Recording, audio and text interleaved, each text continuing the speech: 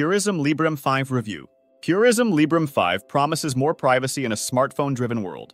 It comes with open-source Linux software, a modular design, and a removable battery, giving users some extra options. It features 3 GB RAM, 32 GB eMMC storage, a 13 MP rear camera, and an 8 MP front camera.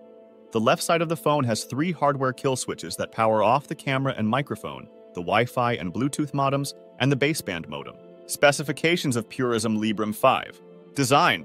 The first thing reviewers noticed was that the Librem 5 was incredibly heavy, especially considering it was plastic and they weren't fans. With so many lightweight options out there, reviewers weren't sure whether the compromise for more privacy was worth it. Screen. Librem 5 boasts a unique and robust design. The device features a 5.27-inch HD display surrounded by sizable bezels, giving it a hefty feel when held in the hand. Hardware. Hardware components, including NXP IMX8M quad processor, 3 GB RAM, and 32 GB storage provide ample power for everyday tasks. Performance.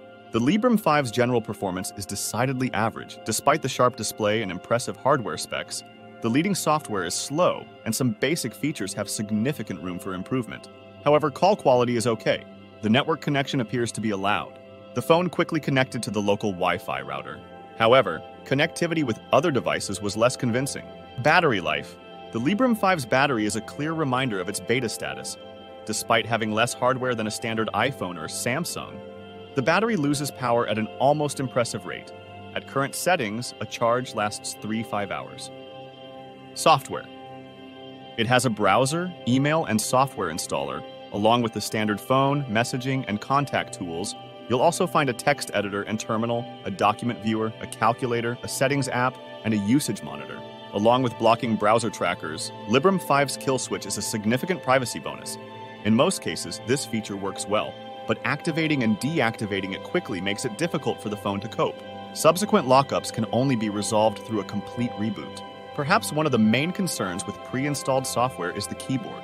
The icon in the bottom right allows you to run it from any screen, but the text input implementation is poor.